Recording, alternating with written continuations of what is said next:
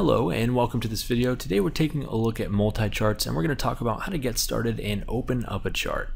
So the first thing that you want to do is ensure that you're connected to your data provider. In this case, I'm using a Rhythmic paper trading account. You can see that here that I am connected with the green dot here. If you're not connected and you've already set up your connection here, just right mouse click on that tab and then select connect here. You can see since I'm already connected, it'll say disconnect.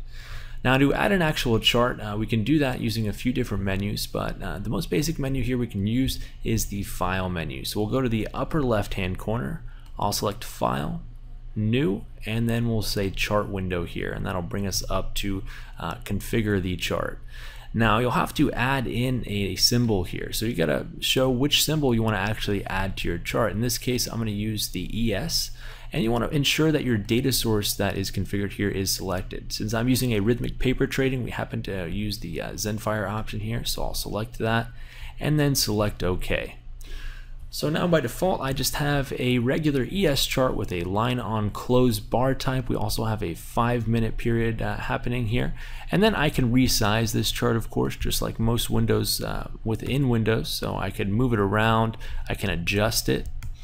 I can also do things like maximize it here if I wanted to take up most of the space. Now what you'll notice is when it's maximized here, to actually unmaximize it or kind of bring it down so that we can adjust it, we'll want to use these options up here. So I'll select the maximize button, and now I have it here and I can adjust it from here. And you can see I can move it around a bit.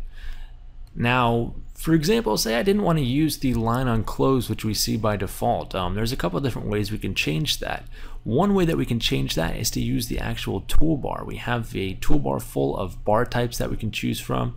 For example, we can see the line on close is chosen here. If I wanted to choose, for example, maybe the hollow candlestick chart option, I'll just select that and I'll switch us out here.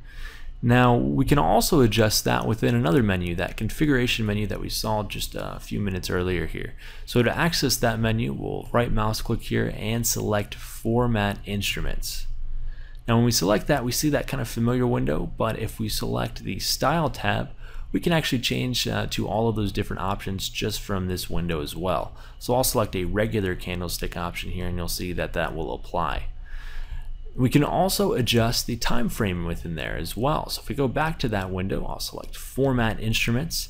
We'll go to the settings portion here and I can choose kind of the resolution that I want to use, as well as some other options. For example, a regular chart type, where we also have options for Kagi, Renko, line break, and a few more as well. We'll choose regular for now. Let's say I wanted to actually go to a smaller time frame. We'll choose 1, and that will be 1 minute. You see we have options here. For example, maybe I wanted a 1 day. I could switch there as well, but I'll just choose a 1 minute for now, and we'll go ahead and select OK. And now we have that, a 1 minute chart right here. And again, we can add things like different bar types, as well as kind of adjust it using these menus here, and it's docked and ready to go. If you have any questions about getting started and opening up a chart within multi-charts, please feel free to give us a call or visit our website at www.optimusfutures.com.